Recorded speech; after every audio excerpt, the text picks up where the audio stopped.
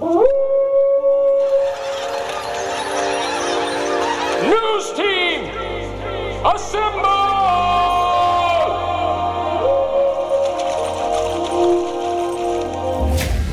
It's back and bigger than ever. It's the unofficial 40 from Soonerscoop.com.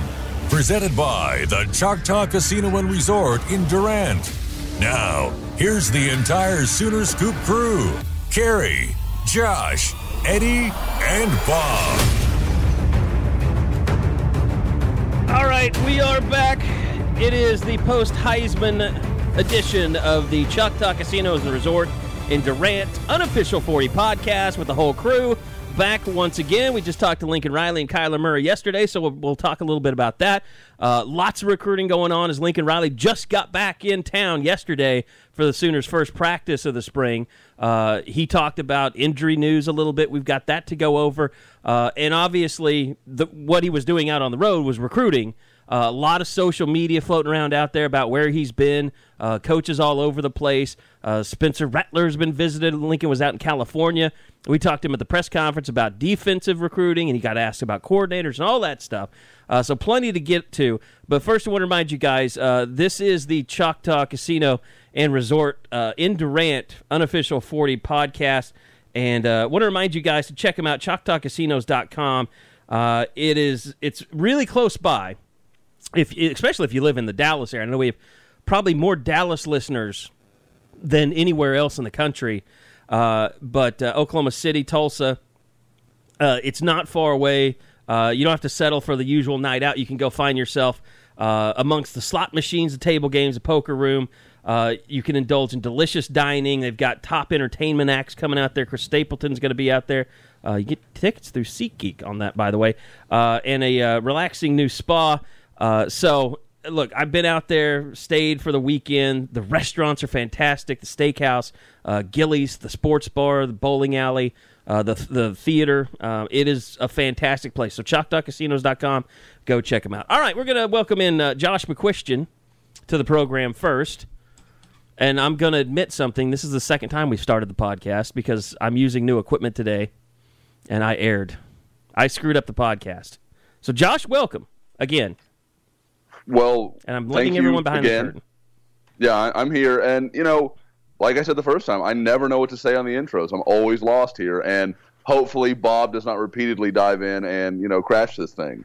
He tried to do that before. Eddie Radosevich is sitting right across from me. Hello. He's wearing his Old Row Outdoors hat. Is that a marijuana leaf on there? No. It looks like, from afar, it looks like a marijuana. It's a duck. It's a duck? Okay. It'd be pretty cool if it was a marijuana leaf, though. It's a duck. I think people mistake it for a marijuana leaf, though. Really? Has somebody afar, said anything? If they're old and blind like me. I think, Carrie, do we need some I think glasses? it's a little darker in here. Yeah, my lights are... I'm so bad about replacing lights. Hey. Bob, you sit next to him in the press box. Does he have binoculars? Yes, he does. Uses them, too. I have very large binoculars. I pretty much watch the entire game through binoculars. This is such a stupid thing that I'm talking about this, but what I do is when the ball is snapped, if it's a run play, I stay with the binoculars. If it's a pass play, I immediately put down the binoculars and see what happens. So all this RPO shit's pissing you off, right? I cannot. No, I can figure it out. I mean, okay. I don't think I'd be able to watch a game through the binoculars like that. It's the only way I can do it. Like it's the only way I'm comfortable watching a football game. Like, and I say that, and I watch the game through a lens. Yeah. So I don't know. Maybe I'm telling you, we talk about this all the time. I found this out at OU Texas this year because my best friend's mom and dad both passed away. I was going to go sit with him. Bob knew I was just. He probably thought, man, this guy's insane. So I told him I would come and sit with him during the game. And as the game got closer and I went up and I was doing the pregame thread and, like Justin Broyles was fighting people down there and it was just it was chaotic. And the game kicked in there in the national anthem. I was like, I can't do this. Like, this is OU Texas. I got to stay home. I have to be. Yeah, it was like, hot water burn baby. I mean, I was literally Rain Man up there. I couldn't do, if I wasn't able to stay up there and be on my laptop and do instant analysis and look through my binoculars and get the stats, like, I was going to freak out. Now, I do bug Carrie to look at him when there's an injury because I don't bring any binoculars. I'm just using my eyes. But when there's an injury, I'm like, yo, who's that? What's going on? Well, to me, and when OU, I don't know that they have enough room on the sidelines to have a tent. I hope that's the case. If they ever get a tent, it's going to ruin me. Like, that's my favorite thing is because, like, on Instant Analysis or on Twitter, that's the one thing I can do that TV can't do. Like, they go to commercial when there's injuries, so I can tell you they're looking at their right leg or their knee, or it looks like they're looking at his head or whatever. I mean, that's the one time I kind of get to report. It's cool to me. I like it. I think that is probably the reason why they don't have one is because of It's a really tight sideline. I mean, it's not like OSU tight. No, but it is small. I mean, you get a lot of people down there. There already are because you have to squeeze your way behind the bench when you change fields. Yeah, change end zones or whatever. Yeah, in between quarters. They have way too many people down there already. So it's I don't know. You get used to it though. So anyway, that was a really weird tangent to start the show off with when we have so many other things to talk about. But yeah, Kyler won a Heisman. Kyler won the Heisman Trophy, the 7th Heisman Trophy winner. And I think I did this with Baker last year, but like I don't think he'd realized when he was up there, like, oh, I'm going to have a life-size statue on the campus of me now for the rest of my life. Like, I played here for a year, and then when I'm dead and gone, there's going to be a statue of me. Like, is it bad when Bob got his statue? I thought, like, that's going to be here after Bob dies because he's closer to death than Kyler Murray is. It depends. I mean, if it's natural, he's closer. But like that's kind of that moment when a player's like, shit, I really did do something here. Like, they're going to build a statue of me. Yeah, and he played for 1 year. I know. It's unbelievable. It has been, I mean, I would say the only thing comparable, Josh, is probably Josh Heupel's 2 years at OU. As far as out of nowhere? Yeah, just what he did for a program in a Cam short Newton? Period of time. No, I mean at OU. Oh, okay. F him. Cam? Mark. I got a mark on this machine. He built a church. No, a church of Bagmen. Someone built the church for him. I would like to go back and listen to the podcast that we did at the beginning of the season. And even, like, I remember that I've gotten a bunch of shit from some of my buddies. They have a big, long text group that we have. And even, like, going back into, like, 2014 before Murray even a lot of going back. Transferred. There's, like, I have this text that's, like, talk about when are we going to get Murray updates or whatever. So you haven't Urban Meyered your phone. I basically put never again or never will happen 20 times. And they gave me a bunch of shit your hot on Saturday. Yeah, on Saturday night about that. He's like, well, you got freezing cold take on your own text group. Yeah, exactly.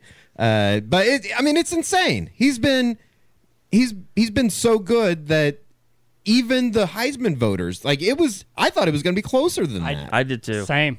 And the fact that the South was what it was, I mean, like, Alabama fans, you can be pissed off all you want. Oh, we're going to kick your ass because of this.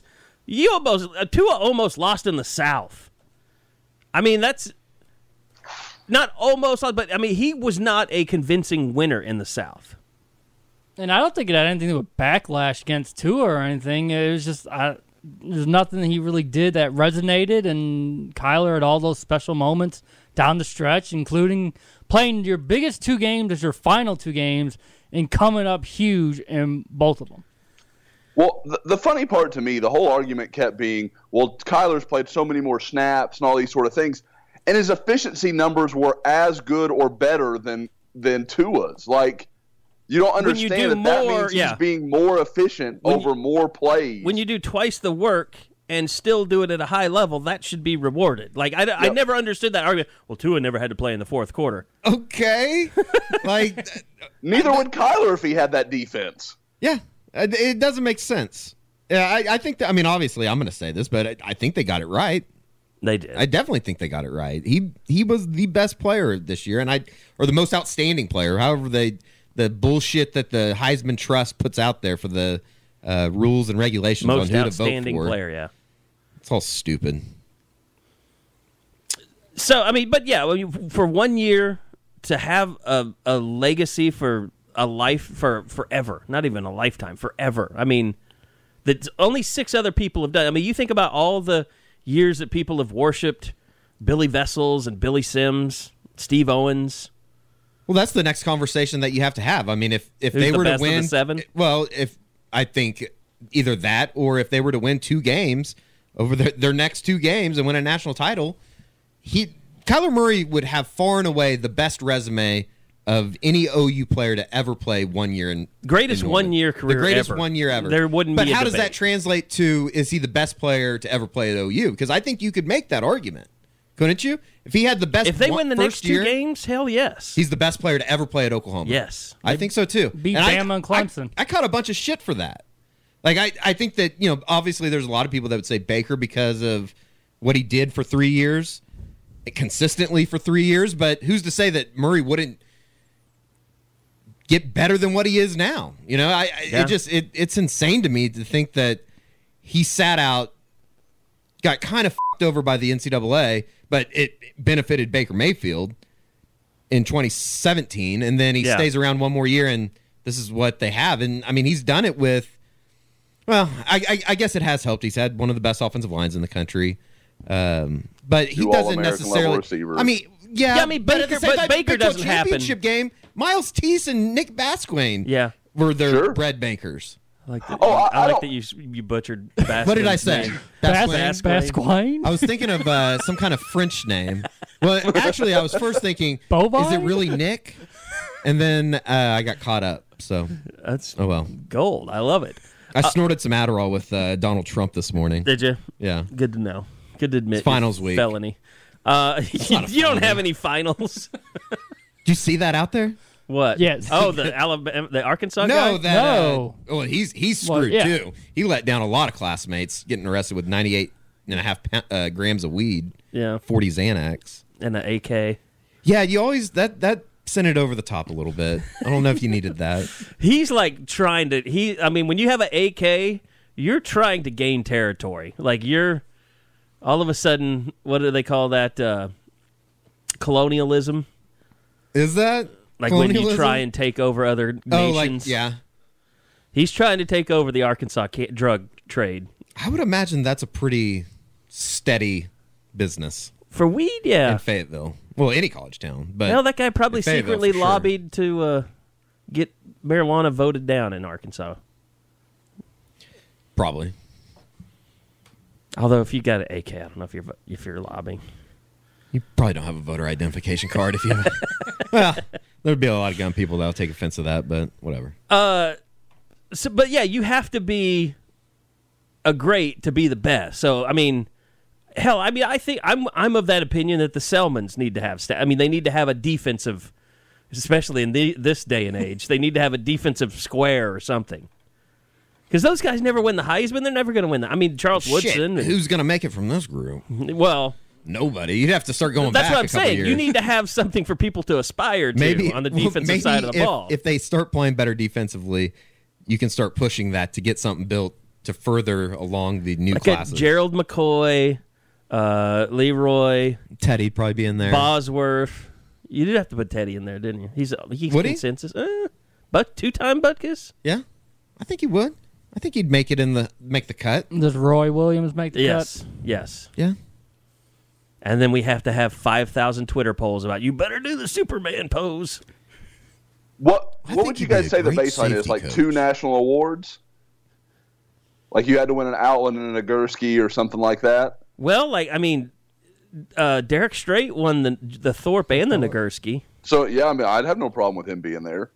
He's a great player. They're running out of campus space. They're going to have to call up Boone Pickens before he dies to figure out how to. What was the term that they did with all those houses up there? They didn't acquire them, but it was like university. God damn it! I don't even know what it's called. It's been a while since they've done that. I'm not rich enough or smart enough to know what it's called. Everybody's gonna be yelling at us. Listening back to the podcast. Sorry, land people. Sorry, real estate moguls. Yeah, it'll come to me. But yeah, that's a. I don't know. If you made a defensive Legends Park, I mean, Switzer had so many. Because I mean, you got to think about like Ricky Dixon. I mean, there's so many people that you don't think about that were consensus All-Americans. Yeah. There were. Was Dusty ever consensus? I don't know if he was consensus. I would doubt it because of what happened to him late in his career. Maybe he didn't get all those votes that you would normally get. Well, the consensus All-American status kind of took a hit this week with Kyler Murray not being named one. And I mean, it really doesn't matter. I'm sure he'd rather take the Heisman anyways, but it is kind of funny that the last time it happened was 2000 when Chris Winking won the Heisman but wasn't the consensus All-American. Kyler was the AP Player of the Year, right? AP Player of the Year, and what was the other one? He had 2 of the 5. Well, he won the Davy O'Brien. That's right. And then the Walter Camp went to Tua. And then the Maxwell went to Tua. Yeah. Yes. So anyway, I think what we were initially talking about was Kyler and moving forward and Baker and, is it the best ever? Here's what I think is probably, and I asked him about this yesterday, and he kind of, I think him watching Baker do what he's done this year makes him, say, if he's doing it, I can do it. Like, that's got to run through your mind. Like, what am I leaving on the table? Because if Baker can do it, I think I just played just like Baker did. I think I'm as good as him. I think the other funny part of this whole thing has been, like, SI came out with something today, a story about how Baker had sent his name in to get the Kyler, had sent his name in to get the draft grade. Why wouldn't he? Like, I don't understand how that's such a big deal. Well, and there was a time when I thought it might be a possibility he could come back to OU. I think that's not a possibility now. No. Right. Financially, though, if it came down to financials, I think football's the way to go. No. No? No. Look at like that first contract. Obviously, look you're at going to Bryce Harper. What he's staring in the face. Obviously. Look at Pujols. Look at Mike Trout. Those are 13-time All-Stars, though. But I'm saying he has Mike Trout abilities. No. Whoa. Not power, not even but close. I'm talking about as a center fielder, as a base stealer, as a hit, just an overall average hitter. Mike Trout's dick could throw harder than Kyler could from center field. I'm going to say, like, he's a really good. Don't get me wrong. Tim Raine should be the aspiration. There you go. Skip Johnson's compared him to Andrew McCutchen, and McCutchen just signed a really nice contract. Yeah, he's That's got a good $38 one. million for 3 years as an old man. Backloaded with the Phillies, and I mean he's going to get. I forget how much it was, but I think it was over $200 million. But okay, Andrew McCutchen just got $58 million. Aaron Rodgers signed a contract for $100 million. He's the best, one of the top 2 quarterbacks in the league. I stated that wrong. I think that 3 years, $58 million. If he was, I believe. If he was like a middle or end of the first round draft pick, he's going to probably make like $8 million in his signing bonus. Isn't it already graded out? Yes, in the NFL? it's already slotted. So you'd have to pay back the 4.6, and then you'd get money on top of it. So I think in the short term it would be like, I guess what I'm trying to say is I think it would be easier to go play baseball than come back to football, right? So Aaron Rodgers signed a 4-year, $100 million guaranteed contract. It was actually $134 million. So and you know how that works. You basically make your guarantee in the NFL because the way things are going, they're going to draft another quarterback here in the next couple of years, and they're going to Lamar Jackson his ass. Yeah.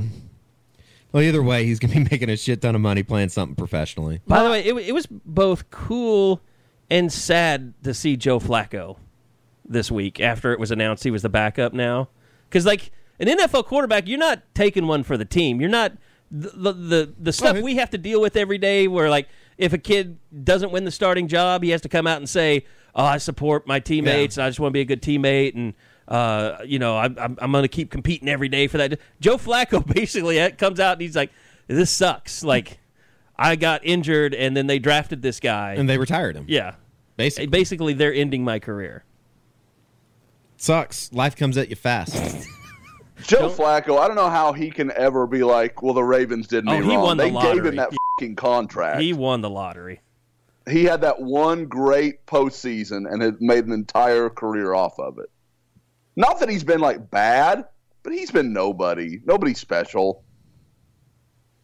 The Ravens could have done what they've done with a lot of different quarterbacks. It'll be interesting. Obviously there's going to probably be, and probably not fair, but there will be a lot of stock put into what Kyler does over the next, for sure, 2 games as far as where he would go in the draft. I don't think that there's any doubt that I mean, who would have thought at this time last year that Baker was going to be the first pick in the NFL draft? If he were to struggle against Bama, they're going to say, see, against Big 12 defenses, he looks like a star. When he plays a real team, he needs to go to baseball. This isn't for him. You know that's coming. I think OU eliminated that, though, last year when they lit up Georgia. You would think that they did, but they got to do it again. You listen to national folks talk, and, obviously, I mean, even I saw it was a dumb tweet today, but it was from like a cab driver in Vegas that said, he was joking around, said that he had picked up an A scout, and the A scout said he wanted, Alabama. He obviously didn't want Kyler to get hurt, but he wanted Alabama to show him what big boy football is all about, and kind of show him a lesson or whatever. But I don't know. Oklahoma has made the Final Four 3 out of 4 years. I think they know what big boy football is. We know that, but I think nationally there's a lot of people out there that, like, if OU doesn't get over the hump again, right, there's going to be a lot of sentiment that they'll never be 4. It'll be bad for the Big 12. It'll be worse for OU. As far as I don't think under this format the Big 12 won't get the benefit of the doubt anymore. I agree. And I don't think 100%. they would have this year if it wasn't Oklahoma. It needs to be a competitive game. If it would have been if it would have been TCU or Baylor or OSU even, they're not getting in ahead of Ohio State. And I think that's why Bowlesby came out yesterday in the Athletic and said it's time. Little balls, Bob. I think balls, Bill, he understands. Bob. And say that. Here's the problem, and I've said this before: the College Football Playoff Committee, they're all about brand names. Absolutely, they're all they about got what brand they wanted. names. They got their blue bloods in there. So, and it's run by. It's not just run by the Power 5 conferences; it's run by the blue bloods. And that's why the whole bullshit with Nicole Auerbach, her article yesterday. Don't tell me they care about UCF. They care about the Big Ten. Yeah. The Big Ten's pissed off that they didn't get in for the second straight year. Right. Guys, you look at it. Notre Dame, Oklahoma, and Alabama pretty much swap Ohio State for Clemson, and they've got exactly what they want. Absolutely. Right. I mean, you're covering almost every major area of the country.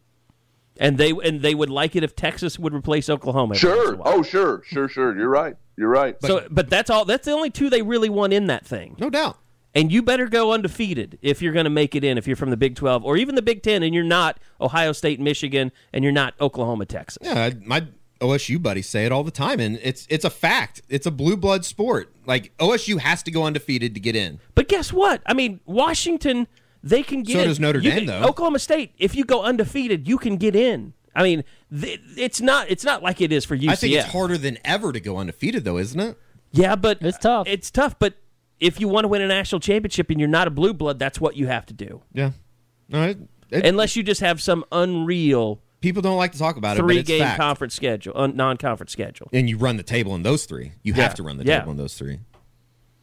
Or if you lose by, like Michigan, Notre Dame, if the other team goes undefeated, then that's your only loss. And you lost by 3. You got a pretty good chance. Yeah.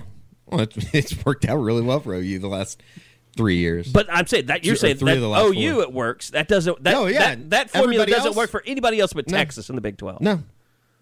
Or anybody else in the Big 10 besides Ohio State or Michigan. No, it's shitty, but that's the way it is. I mean, and really take out USC, same deal in the Pac-12. Yeah, probably. Yeah, I mean, you look at this year. If West Virginia would have been 11-1, would not have mattered. They would have been 6 or 7. Yeah. Yep. No way. They wouldn't have passed Ohio State or Georgia. I'd bet you money Georgia would have jumped them in that scenario. And let's face it, too, though. I mean, those people look at Oklahoma, Ohio State, Alabama, Clemson, Notre Dame, not so much, but like Michigan. I mean, these are all teams that are in the top 10 in recruiting every year. So no matter what happens, they can say, well, these teams have better athletes than everybody, so they should be in. Like, it's a self-fulfilling thing. Like, you recruit well, even if you have a down year, people look at your players and they say, well, those are the best players in the country. Even if Iowa State is a better team than you and plays defense better than you and doesn't have the recruits that you have, in the committee's eyes, if everything's even, they're going with Oklahoma. No doubt about that. But to be fair, wouldn't you?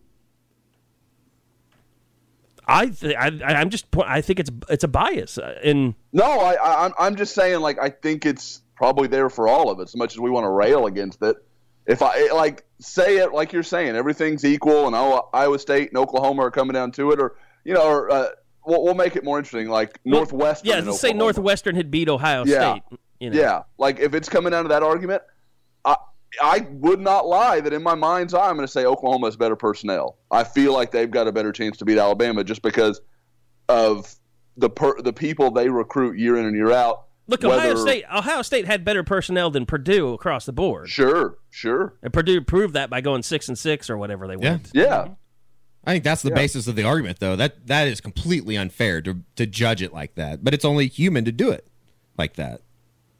Well, because, I mean, at some point, you have to make a gut call. Like, it has to be, I prefer this team. Because whether we feel that way or not, Ohio State and Oklahoma, that's a judgment call. It is. They're both conference champions. They both had one loss.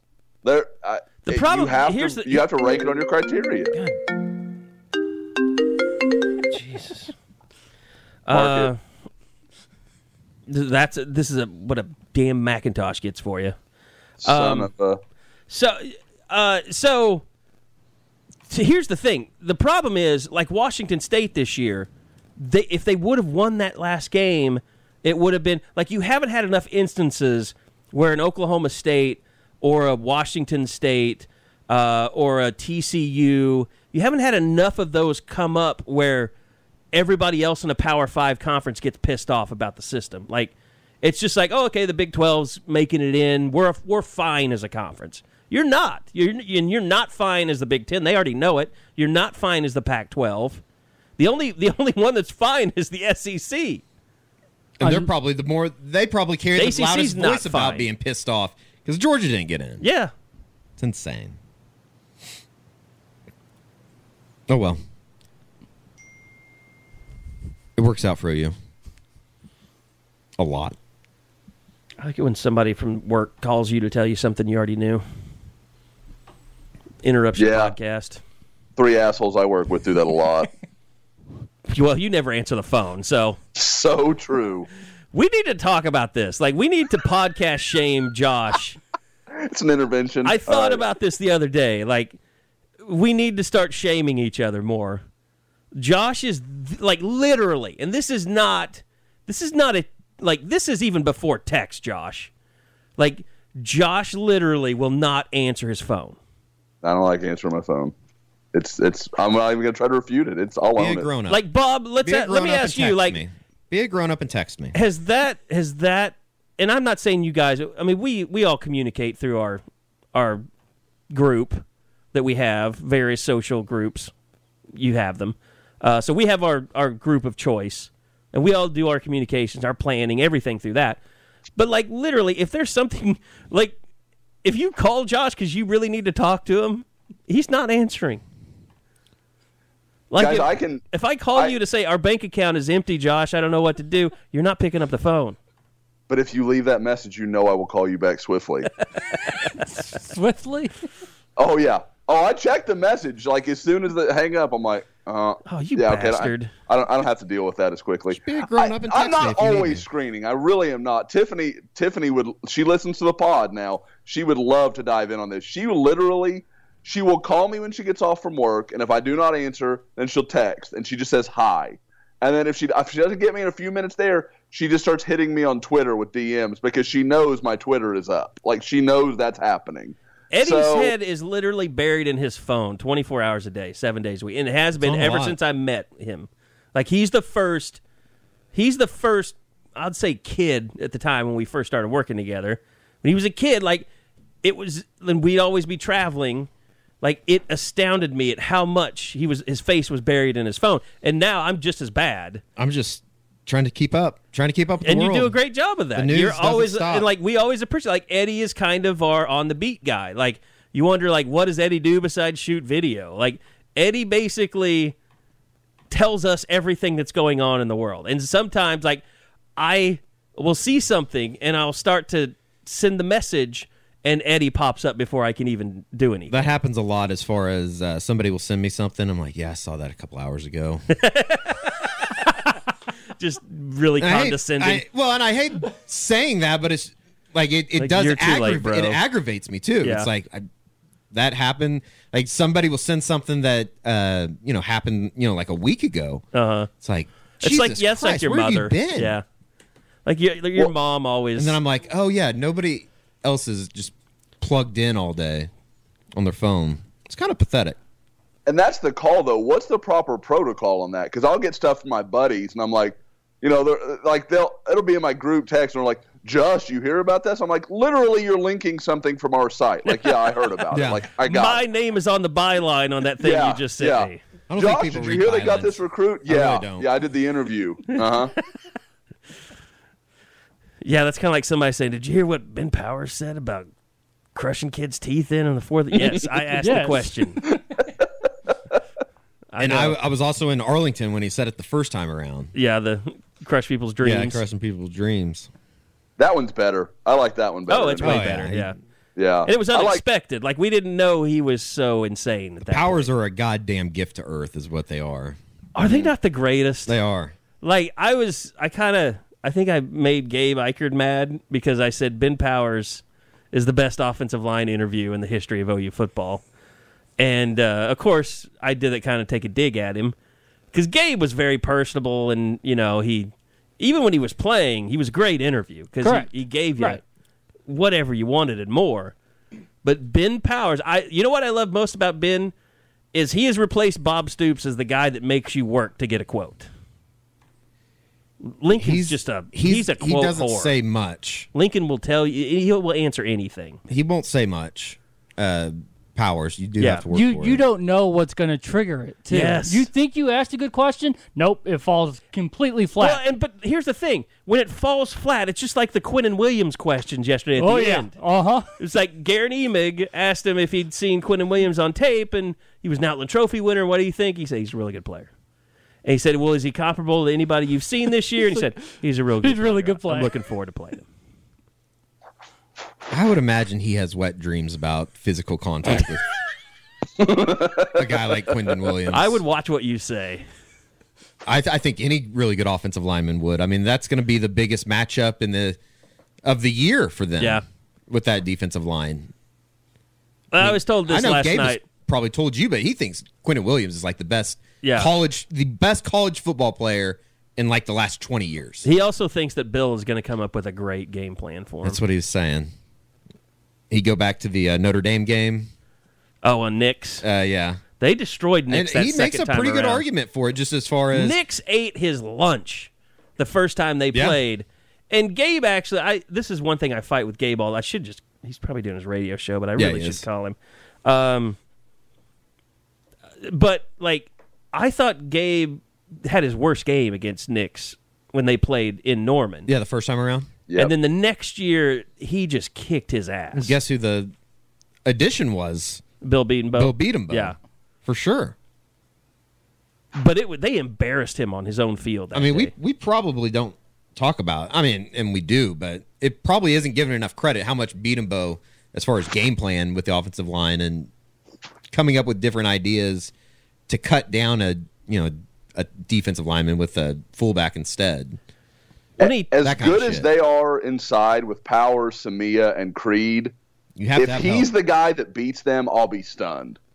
Like, don't get me wrong, like Alabama's going to create problems, but if he's like setting up shop in the backfield, that will blow me away because of that trio and having Bill to have a month to design. This is how we're going to deal with him. It'll be interesting to see Trey Sermon's patient approach. Yes, if that hurts them in this game, and if Kennedy Brooks is a better running back against this defense. I think Kennedy Brooks is a better running back against any defense. Is that fair? That's fair. I mean, I wouldn't argue that opinion too much. He didn't do much against Texas, but I think they just felt like when they got the lead, they wanted to have a veteran in there. Hold on to the ball. And Brooks' one fumble this year was very kind of BS. The only thing I would say for Sermon in this game is he's just a bigger, stronger guy going against a bigger, stronger defense. Like these guys are 10, 15 pounds heavier at positions than what OU's used to. So him being able a little more likely to take some of those blows, that kind of thing. And the thing I'll say for Kennedy Brooks is he very rarely takes a full-on shot. Like he's very good. I've said it before, he's almost like Gumby. Like, he bends in ways that I don't think he should be able to, and he just kind of avoids the full throttle hit from most guys. But even when he gets one, he takes it well. So, I mean, I may be off. I'd just say that would be the argument I could make for Sermon, him just being a little bit more physically farther along. Have I told you guys what I think Kennedy Brooks' nickname should be? Mm-mm. The Natural. Not bad. He's like a left-handed Will Clark of a running back that's just like, you can't really, you look at him and you don't see a physically imposing guy, but then he swings the bat and holy shit, he just hit it 450 feet. I mean, like, he just does everything. He doesn't look like he's running fast. You're not wrong. I mean, it's incredible just the way that he busts through It's hard to explain what makes him great. I've asked coaches that question, Kerry, from high school, college guys, and I've never been able to get an answer that I thought really put it into words. Like, it's and they'll acknowledge it. Like, the sum is just more than the parts. Like, you don't really understand why he's as good as he is, but he's the Roy Hobbs of running backs. Yeah. When you put him on the field, all he does is make plays. I'm just trying to think of somebody. I'm trying to think of somebody that a running back comparison. Yeah, like would even be comparable. I mean,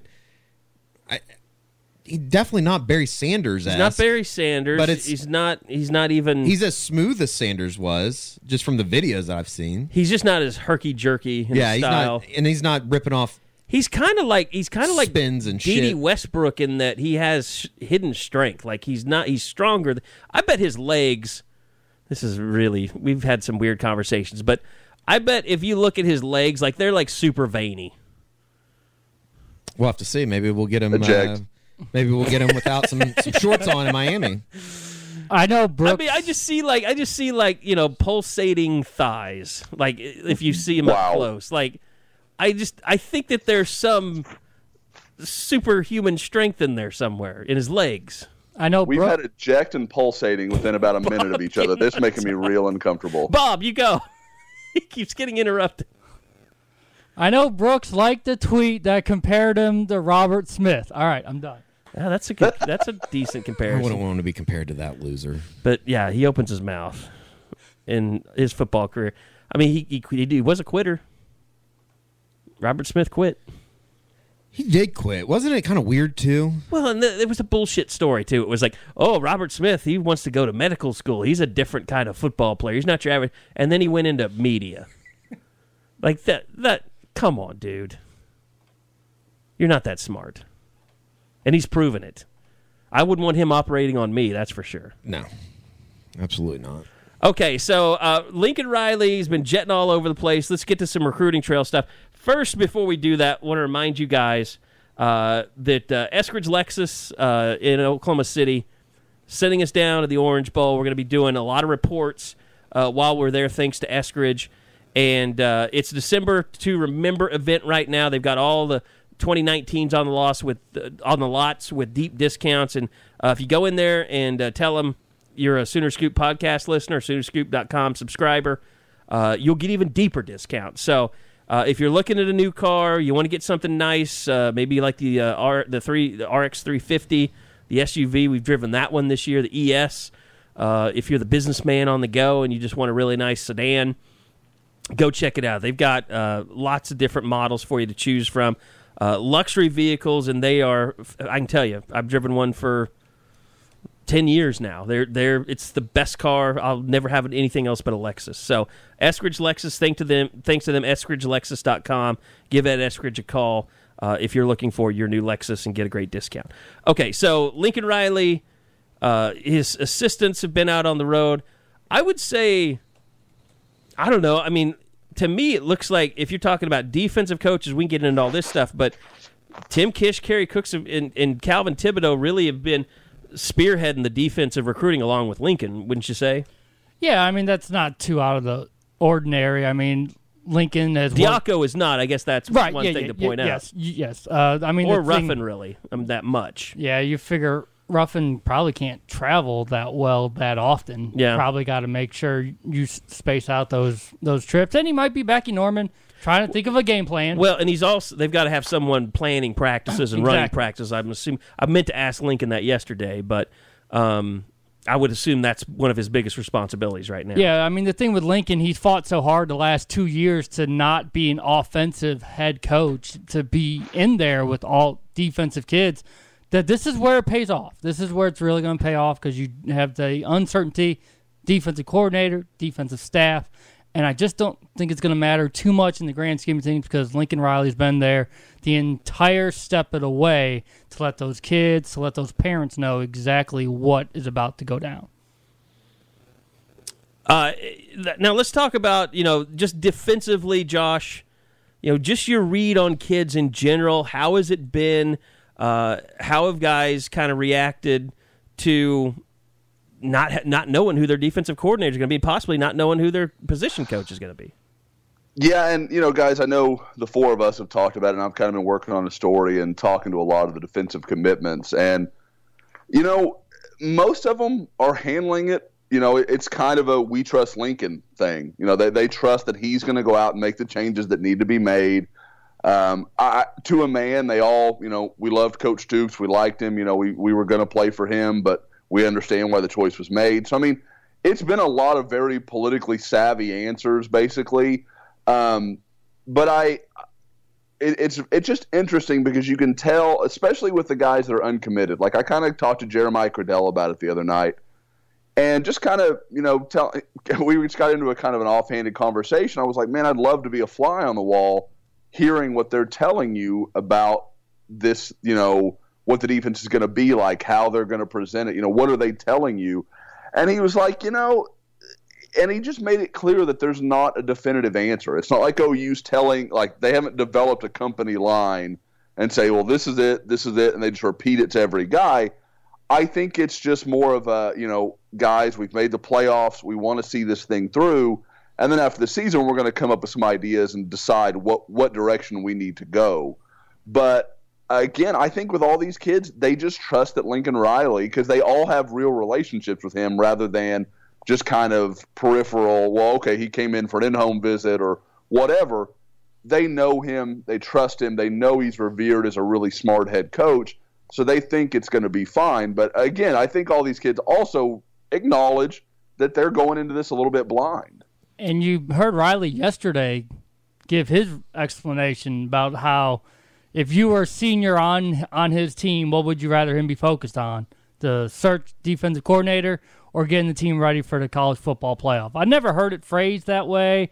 It's still kind of political type of answer, but it's what he's going with now. Well, I think it's kind of a, I don't know about genius move, but it does make sense. I mean, who's going to argue against that if you're a recruit, that he's going to stick up for you if you're on his team?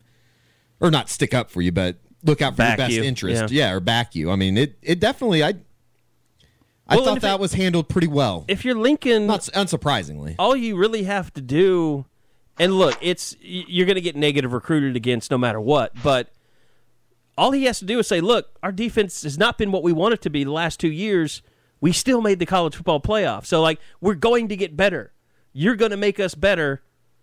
We're still going to go to the college football playoff even with the defenses that we have right now. So we're going to go and if we get our defense better, we're actually going to win the college football playoffs. So why not come here? It's better than going. It's better than going. I mean, like, you can go to Michigan, sure, you can go to Ohio State, but they're not going as often as we are right now. He has the ultimate trump card right now as far as they continue winning. They've won 4 straight Big 12 championships. They have 2 back-to-back Heisman winners. They're in contention for just about every meaningful individual award out there outside of the defense, which is obvious. But, I mean, I can't imagine that selling the Oklahoma product right now is too hard to anybody. Well, with the exception of Alabama and Clemson, who has more to sell? Yeah, that's exactly right. They're in a pretty damn good situation, even without a defense coordinator right now. It was, well, and just back to the recruiting trail, just, I don't know, Josh, let's start with you. Kind of, what have been kind of the highlights for you so far, just with the coaches out on the road? Well, I don't think there's any question that Lincoln Riley hitting Southern California earlier this week was kind of one of the real pinnacle moments, just seeing what was going to play out, how that was going to go for Oklahoma. From everything I've heard, The Jeremiah Cradell in-home went really well. Oklahoma felt really good about that. He didn't I know there's been some that kind of believe he pulled the trigger. From everything I've learned, that has not happened. I think he was being he and I have talked for a long time, so we've got a pretty good relationship. And I think he was pretty honest with me that, no big decisions have been made. He's going to go to Oregon this weekend, and that's obviously a huge hurdle to clear. And usually when a school gets the last visit, that's pretty tough to overcome. So we'll see how things progress after the weekend. But going into it, I think Oklahoma leads, and I think it's just a matter of if they can hang on to him. The other being Chris Steele, the 5-star corner from St. John Bosco. I think that visit went well. I think it was kind of like Marvin Wilson a few years ago. Oklahoma went in there, they gave it their best shot, they tried to sell, but they probably were never, no matter what was said in that in-home visit, they could have told him, we're going to hire your 3 favorite high school coaches, and he's probably still not coming to Oklahoma. So what if they would have dropped like a $25,000 bag? Yeah, I mean, okay, hey, I don't know what Chris's price is, but maybe there's a price there. Everybody's got their own price. Exactly, but with that notable exception, I think Oklahoma. I think everybody pretty much expects him to go to Florida, and there's not a lot I've heard to change that. So I think that was kind of the big one of this week, and then I continue to hear really positive stuff about Marcus Stripling. LaRon Stokes, the defensive end from NEO. We can get into him a little bit if we want to. But Riley went and saw him this week, and he'll take his official this weekend. So I think Oklahoma's going to get some good news on Wednesday. I don't know how much of it just yet. Well, Josh, I was pretty surprised at how big Stokes really is. Sometimes you like seeing these guys take pictures with those coaches to get a better feel of how big or how tall, how strong they really are. Seems like a legit dude, and you mentioned him coming in this weekend. How is this weekend shaping up? Are there any last-minute changes, or are we still pretty good to go from what we've been hearing? It looks like it's going to be 3 guys. Obviously, Tommy Kennedy, we should probably talk a little bit about him.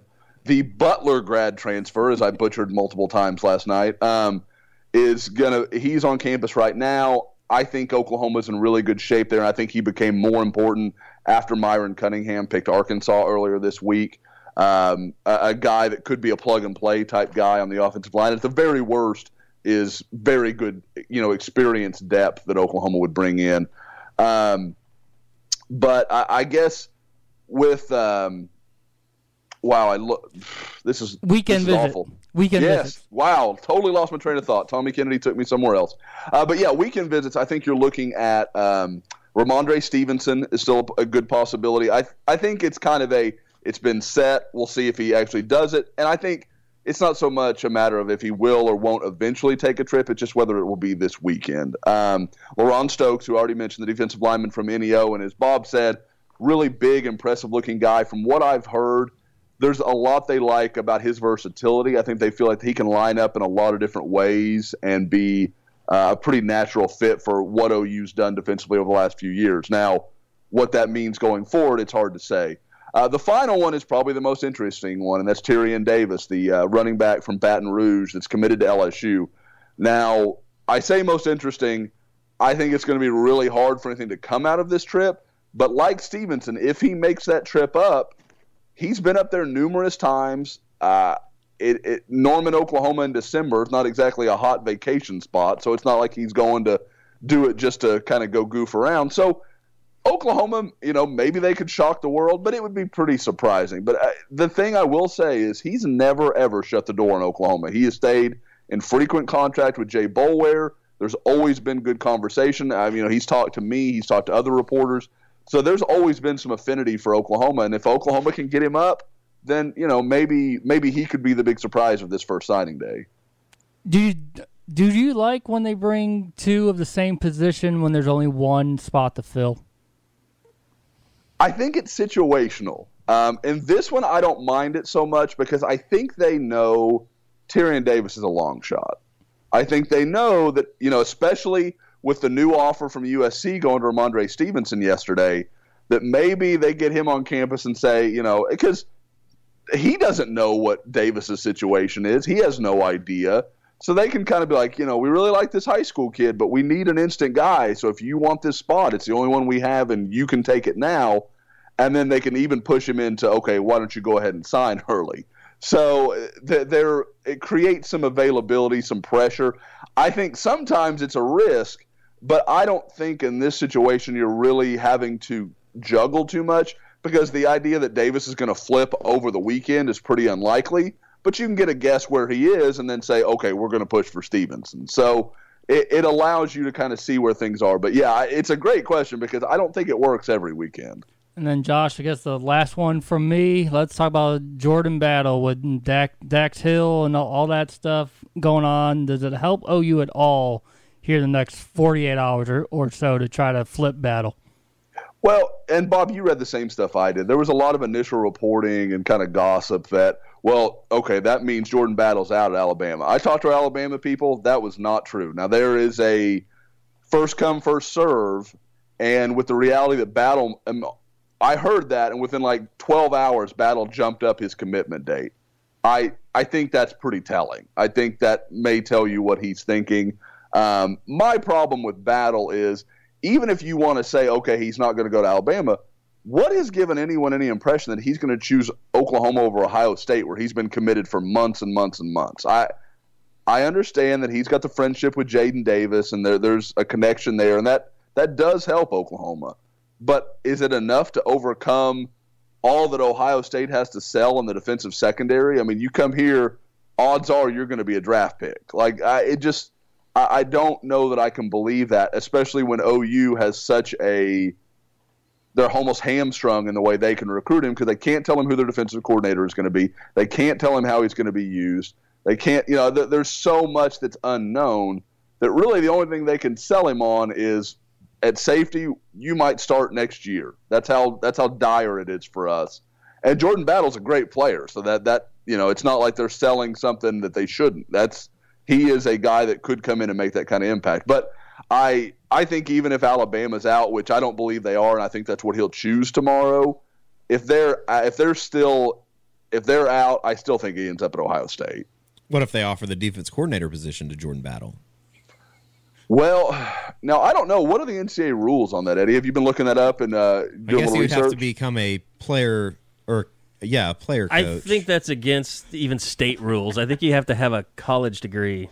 Okay, I think can you it'd be a way around paying the players. I mean, it's really kind of genius. It's kind of like making a player a GA. You got to go do the undergrad before you can do the graduate. That's true. Yeah, well, right. Eddie's taking Calcaterra to Cleveland. Well, that's professional. That's professional ball. So he was just asking if you could do it in college. So does Eddie, in this plan, does Grant just sit out the year until he's eligible for the NFL draft? Well, he'd have to retire. Okay, so he's hanging up his spurs after 2 years. I got it. You want to play college football and possibly risk CTE, or do you want to go live on the banks of the Erie with me, Baker, and his wife? And chase some Ohio Strange? Yeah, absolutely. Yeah, okay. Maybe contract syphilis. Jesus. I didn't talk fast enough. Better than the AIDS. God damn it. Still not waiting for the recruiting talk to end. Ouch, Josh. That kind of hurts. No, because to transition into something else, and between then I would talk about Coop Ale Works. But Eddie wanted to talk about AIDS instead. Well, I can guarantee everybody's listening right now. We have their undivided attention. I can tell you that you will not get AIDS. Okay, I'm not done. That's a horrible read.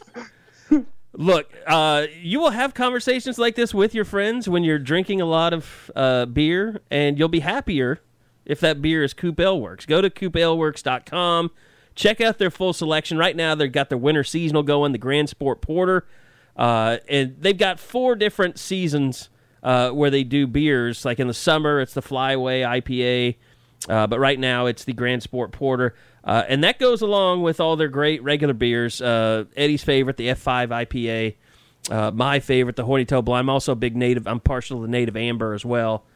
If you're in Dallas, also go to CoopAleWorks.com, because Dallas or surrounding areas from Oklahoma, you can find out where you can get Coop beer products, what bars serve them, and where you can go to pick them up at liquor stores. Coop Aleworks, a great sponsor of the podcast. Been a great sponsor of the post-game podcast all year, and really appreciate them being on board. We'll definitely be talking more about them while we're down in Miami as well. Okay, so we've kind of hit the gamut here, but Lincoln Riley did talk to the media for about 20 minutes yesterday. I'm curious, Bob and Eddie, kind of what were your big takeaways there? Honestly, I thought the biggest takeaway was the Marquise Brown news, that he didn't have a procedure. And I don't know if that really tips any hands or shows any direction on what they feel like is gonna happen with him, or if he's even going to be available come the 29th. But it was kind of the way that we understood it, though. If he had a procedure, he's probably going to be shelved for the year, right? Well, yeah. I mean, I thought there was.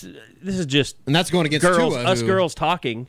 I think there were two things that could have happened. I think it was either a sprained ligament in his foot or like a Liz Frank injury. Yeah. Which if you have a Liz Frank, then you're going to have surgery because you're going to be out for a very long time. Yeah, that's one of those things. I mean, anybody that's a Thunder fan out there is well versed in the Liz Frank injury. So that's good news, because I don't think they can win this game even without Marquise Brown on the field. Lincoln really gave no indication, though, yesterday of not either way on a lot of guys. Yeah, and you had to figure he's been on the road. They're not doing anything. They're not asking them to do anything. I think they know that. They know who's going to be. Oh yeah, but they know available. what the injury is. Yeah, I mean that's the thing that's kind of insulting. That's never. He's never going to say it. It's just so. It's insulting. Until it's like, get the injury report. What's going on with what's wrong with Marquise Brown?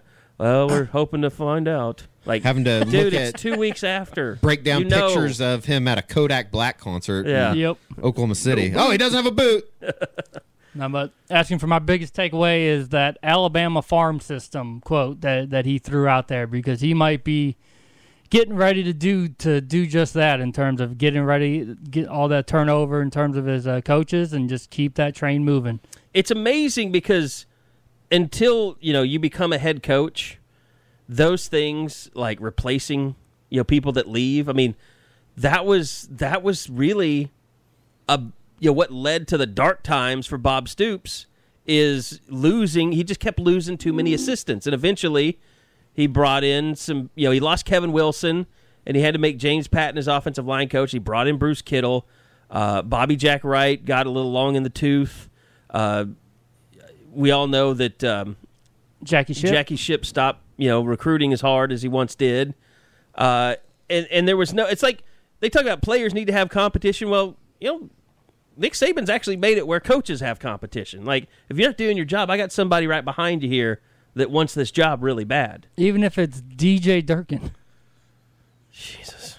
It's the most. Like, I'm serious. Like, do you think Tom Herman has volunteered to go coach up there during this next month? Oh, he probably would. If Nick wanted him, get your crazy ass out of here, though. Have we checked on Jerry Sandusky's parole situation? Well, Zach Smith might be coaching wide receivers before the end of the week. Could be. At Alabama. And I would have to apologize to you, because that would have to do with our personal beef. And sorry, Lincoln. Yeah. That's bad. Just be Zach getting his revenge. I get it. Just to get it against you. Yeah, no, it's totally what it would be about. I mean, Zach clearly holds a grudge really well. I mean, you can say a lot of things about Saban. He's not harboring wife beaters. Hey, just harboring guys that maybe kill players loosely connected to the murder of somebody. They should hire Brian Kelly. They should see if he will. I was waiting. Oh, you should hire Brian Kelly? No, Alabama. He fits the mold. They have two guys that have killed people. Oh, I see what you're saying. Either alcohol he's not or technically player on skills. it. It's ridiculous. Yeah, it's a little. It's not, I don't know that. I mean, but you know what? Saban is building a reputation as the rehab specialist. He's like he's not only a coach. He doesn't only put you in the NFL, but now he's getting this reputation because of Lane Kiffin. Like, I'll put you back to work. I'll restore. I'll rehabilitate your coaching career. I don't know. Mike Stoops, that was one of the first things he said, is maybe I'll go coach at Alabama. There's some outrage about DJ Durkin working down there, but I don't really know how much he can help do at this point or anything. Is the juice worth the squeeze? I think that shit's kind of overrated to me, but I don't know. That's my deal. He's not worth the headache he causes. No, not at all. What's he bringing to the table other than bad publicity? Yeah. I don't know. Basically, Saban can do. He lives in that world where he knows he can do whatever he wants. He doesn't care either. Yeah. So, anyway, but no, you're right, Bob. I think now that Lincoln's a head coach, he's kind of thinking in those terms, like, okay, well, we have to start. This is an advantage that they have over the rest of college football. Maybe we kind of have to. Like, Clemson's not really playing that game. They're just paying a shit ton of money to their coordinator, so they won't leave. So they kind of changed the game by themselves doing it that way, because now that's become, do they make as much as Venables and things of that nature? Do you meet that mark? Well, and that's it. I would say this goes with it, is that I think what I learned yesterday is that Lincoln ain't hired no defensive coordinator until the bowl game's over.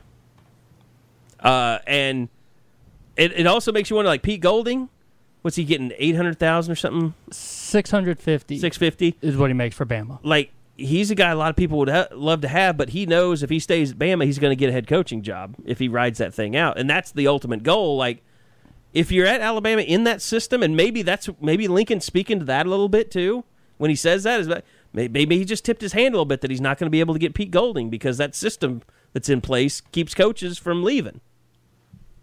With the way things are going, do you think it would be more likely that Pete Golding would be, like, say he stayed at Alabama, would be more likely to be the next head coach at Alabama, or if he came to Oklahoma and became the next head coach at Oklahoma? You mean if he became the defensive Riley went to the coordinator? NFL or Saban retired? Which one do you think is more likely to happen and play out quicker? Oh, I think if Saban retires, Alabama goes full bore after Kirby Smart. If Georgia continues down the road they're going. Yeah. We'll see what happens to Pruitt at Tennessee. But Kirby's a UGA guy. Speaking about hiring scumbags, he interviewed both Jeff Levy and Briles. Kendall Briles. Maybe he's just getting tips on how the to hell get is away with Kendall systematic Briles staying rape. so clean? Well, and he went from wasn't he somewhere before Houston? Yeah, he was with was at Florida Florida Atlantic Okay. for a year. Yeah. He was with Kiffin. That's right. Because he's not Art. But, it was a bad look because he and Jeff Levy were both the most vocal about how screwed he was getting. Their dad or their daddy, their father-in-law. Family. I mean, what do you expect him to say, really? Well, I expect Art to say, look, you guys pipe down about all this stuff. You still have a future. I may not. Briles doesn't think he did anything wrong. Yeah. If we're going to make the case that Art Briles knew any of these things, okay, that's a fireable offense. If there's anybody on that staff who would share in that knowledge, who are we betting on? Yeah, the family. Both of those guys. His son, right-hand man, and offensive coordinator? And Seems son-in-law. pretty obvious. He's married to his daughter, Jeff Levy. Oh, I forget. Yeah, you said that. And I wouldn't even think. I totally did not put that back together. No, that's an ugly subject. I don't even want to. But no, I mean, as it relates to Pete Golding, and we hear more and more about Alex Grinch and he and Schiano's relationship being really strong, and you wonder. I said this on the board the other day. Like someone said, if you had to bet $100, who would you bet on? Correct. And I would say I'd bet on the field because it's rare when names come out like that so publicly that they end up being the guys. Well, and stay there for so long. Yeah. Right, that's the point. That's my deal. Like usually they burn out. Because that's why people don't want you involved in their coaching search. It completely kind of it got both fan bases kind of emboldened around those coaches. Like, oh, we can't let these guys go. Which I don't know when that changed. Like, if you're a co-coordinator, and we got to let him go. He's a co-coordinator. He's getting a coordinator job. I mean, that's what happened with Venables. Yeah. Been really weird. I don't know if anybody thought it would work out this way, though, that Oklahoma and Alabama were going to play. I mean, I guess you kind of had an idea that it might have. It was always out there. I mean, things had to fall a certain way, but it wasn't that crazy to say it. I would tell you this, and I think Josh would echo this as well. I think things were heading that direction until this matchup happened. Right. The Pete Golding direction. I think that's fair. If they lose in Morgantown, he's hired. Probably by now. Yep. Which just drives me up a wall that I don't know. It's Although I still it's pretty maintain that stupid. I think Grinch is a better hire. I know he's not as sexy to OU fans because Golding has been, but he's got power. He's got Power 5 experience. He's as got a coordinator. pace of play. Yeah, experience. Yep. He's got a lot more experience dealing with what you will have to deal with as OU's DC than Golding does, which is absolutely none. Yeah, no, I think you're right. I think they're both psychotic for wanting to be defense coordinators in this league. I don't know that they do, or they might have been hired by now. What's so funny is you hear all these, you hear the SEC guys talk, oh, well, the Big 12, they don't play any defense over there. But when a SEC coordinator or well thought of guy either comes to the Big 12 or has the opportunity to, they either get their head kicked in or secondly, they don't want to do it because they know they know it's not just about, oh, the defense is just really bad. If they had the right guy over there, it'd fix everything. No, it's not. These offenses are stressful in ways the SEC knows nothing about. The reward for doing well in the Big 12 isn't as big as the risk it would be to ruin your reputation, basically. And, I mean, that's basically what happened to Mike Stoops. I mean, be honest. His reputation was ruined over the course of 6 years. And he had a part in it. I mean, it's his fault, but I don't know if it's entirely his fault. But what's amazing is like watching that they've been playing that Alabama Sugar Bowl like crazy on Fox Sports, and you realize Mike Stoops was the defensive coordinator in that game. Like they created a bunch of turnovers, a lot of pressure. Like they were all over AJ McCarron that night. Also had some guys that played in the NFL. Yeah. Well, I mean, if Geno Grissom's good enough for Bill Belichick, he's good enough. Eric for Stryker was the best player on that field, though. Yeah. Cyrus Kwanjo just got obliterated that night. Yeah, he had a rough night. There's no doubt about that. You clearly weren't watching Deontay Savage. He had a great night as well. We won't go into it. That offensive line playing that game that night is still one of the craziest. People talk about Trevor Knight. Unbelievable. The O-line is what amazes me. Bronson Irwin was your starting right tackle. And did a really good job. He did. His only game ever at tackle. And I remember I made some comment like during the game, and it was like, whoever would have thought Bronson Irwin could play right tackle like this or something like that. And Bronson literally quote tweets me after the game. He's like, thanks a lot. Sorry. Like, my bad. Like, I mean, come on. If he could have played like that, he should have been starting there all year. Well, that was why nobody gave him a chance, is because the offensive line was such a wreck. What was it happened? Because they had to start freaking Farniok against Oklahoma State, and they knew that would never work against Alabama. Farniok has got to be. Farniok has got. Well, it was Daryl. It was Daryl Williams, Tyrus Thompson. They were their edge guys. I think Tyrus Thompson got hurt. Yeah, late because Williams played in that game. But yeah, they didn't have They had Farniok was all they had as a backup. Mm-hmm. Farniok's got to be the one guy that Bill Bedenbaugh has coached that he couldn't help. Like there was no helping Derek Farniok. Like he gave him a chance. He tried to start him, and he was. No, I'm sorry, you can't play here. I don't think he ever played another down after that Texas game that they lost. And then your brothers can't come here. Yeah, it basically got his brothers. His youngest brother is actually pretty good. His oldest brother that played at Iowa State's the best one. That was the center. Mm-hmm. But yeah, basically, no. I'm sorry. You no more Farniok. Sorry, Farniok family. Will never be allowed back into North Dakota or South Dakota, wherever the they're from. I think South Dakota. Sioux Falls. One of the Dakotas. Okay. I don't even know if those are real states, to be honest. They are. I had baseball roommates from South Dakota. Or maybe Bismarck? Is that North Dakota? Idaho, isn't it? No, it is North Dakota. So, No, but outside of that with Lincoln, the Saban stuff was interesting. He did mention that Jalen Redmond will not be back for the bowl game, which wasn't hard to and I asked him about Chance Sylvie. And I think it's just kind of we'll see what happens with him.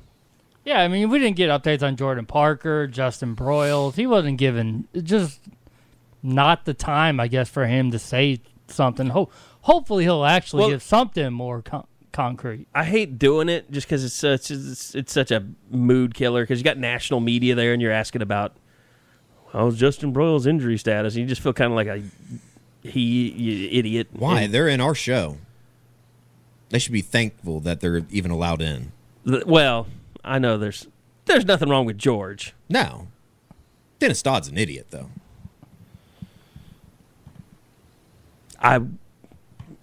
Okay. That's my opinion. Fine, and I'm fine with you saying that. It's my opinion. I don't know if I'd go that far, but he's got a very cush job. Okay, then out of touch with reality. Like, I don't know how many jobs like his exist. He might have the only job of its kind. Who's he even work for? CBS. See? There you go. You have no idea. I mean, it's like if... Because everything that he writes is dumb.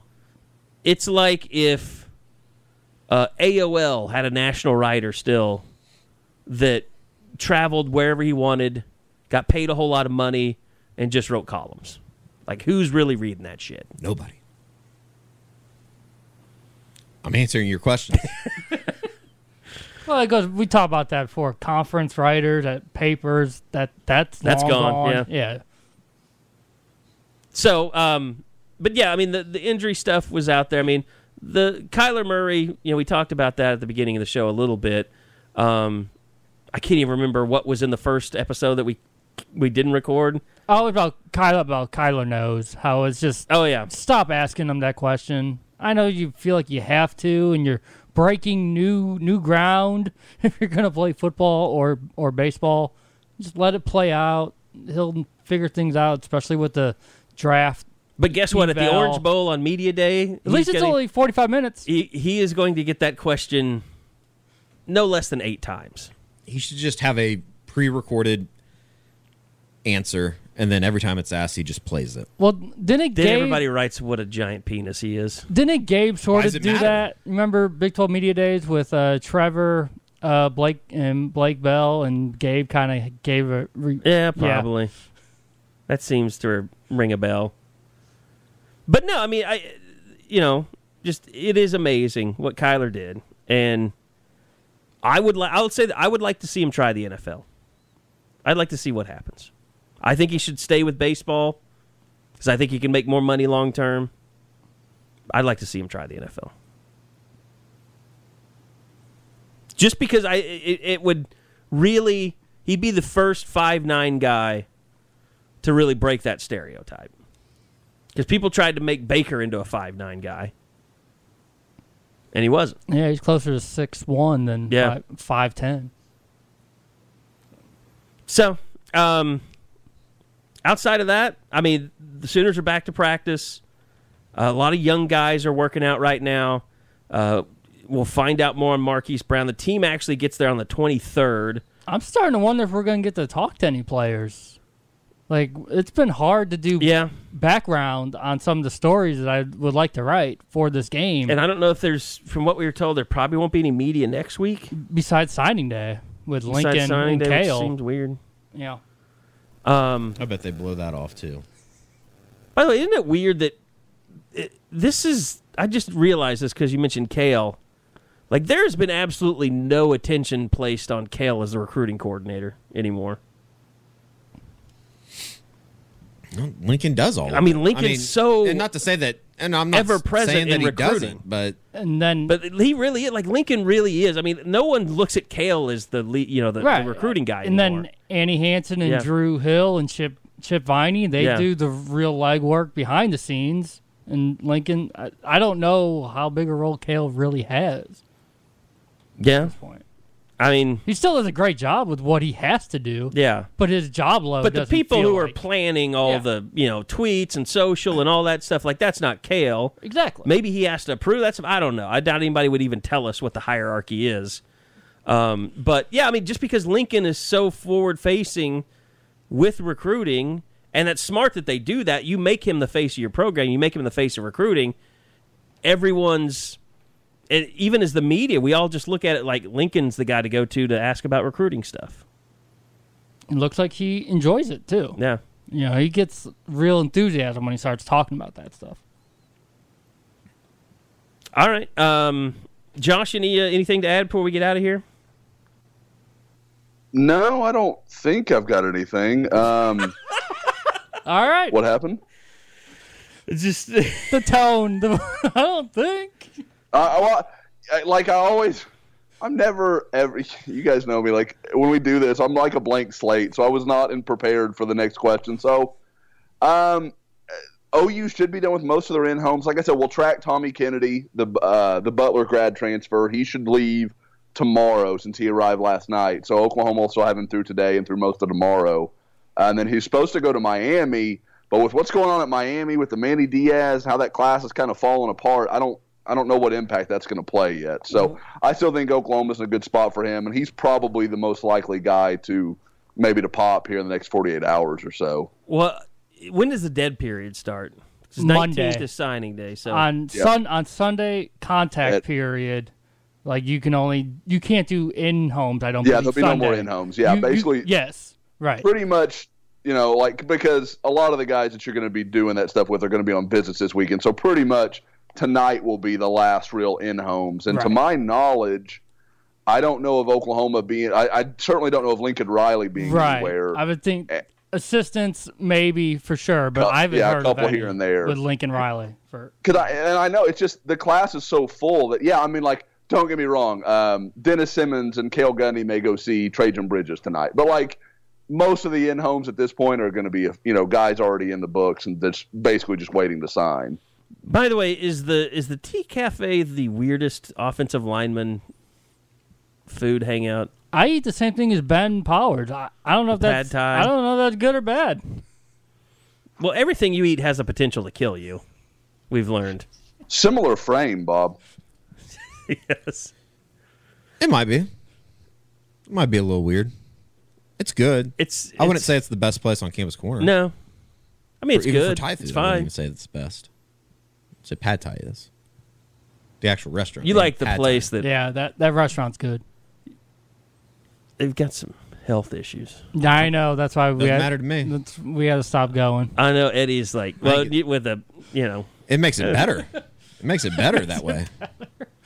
I know Eddie got very triggered when people started reporting them for how they were handling their meat. Or chicken. I worry a lot about how people handle their meat. Go ahead and run with that one. Just do it well.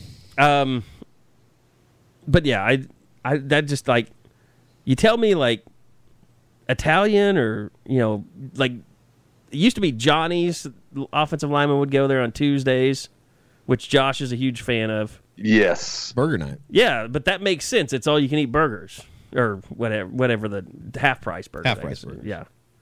So they would go to town. But yeah, just eating a bowl of pad thai. It does sound pretty good. I mean, it sounds good, but that's not an offensive lineman meal. I guess times are changing, though. Millennials. Kids.